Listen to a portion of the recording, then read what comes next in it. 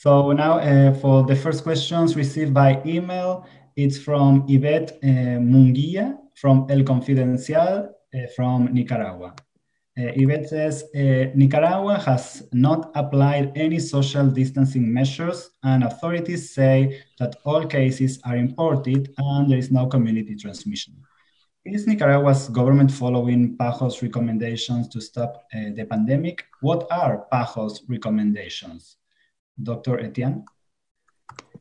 Thank you for this question.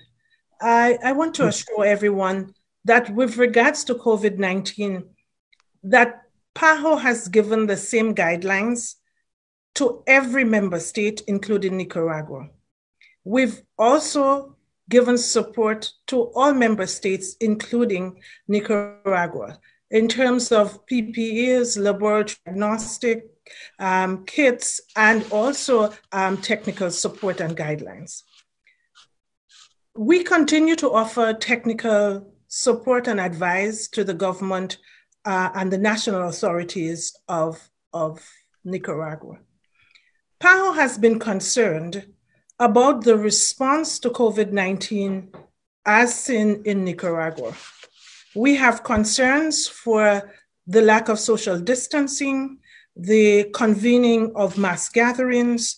We have concerns about the testing, contact tracing, about the reporting of cases.